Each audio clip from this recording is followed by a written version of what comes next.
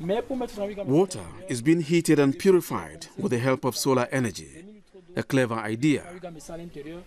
Bolivia Wakam is a 29-year-old engineer. He studied renewable energy at an Italian university.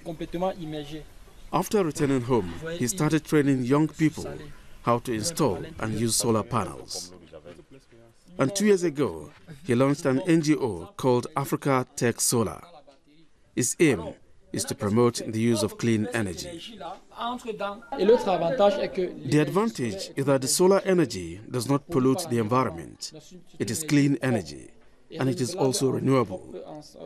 Renewable sources of energy can be used over and over again, and people don't have to pay for electricity because it is free.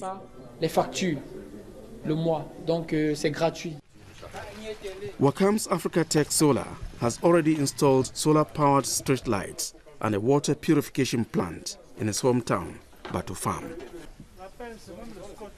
Lack of electricity is a serious problem in the region.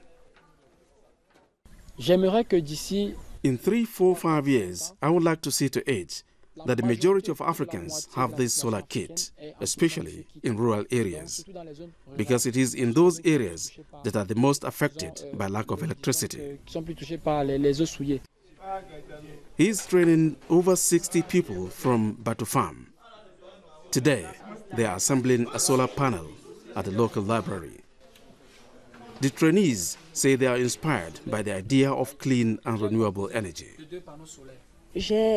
I used to see this kind of equipment, but I didn't know how it could be utilized.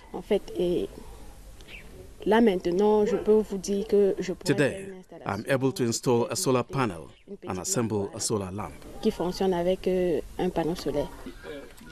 Now, Wakam students are keen to make renewable energy available to others, and it's urgently needed. In Africa, only 2 in 5 people have access to a reliable source of electricity.